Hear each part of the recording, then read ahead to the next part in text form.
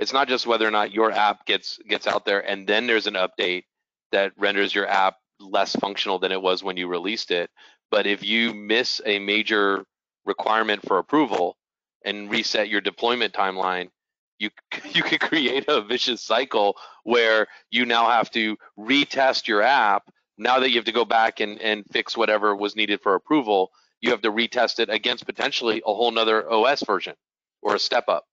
And so now you had tested it for the current version, but if it takes you a couple months, if not, and if you hit that different release cycle, now you've got to retest everything against a new version of the OS.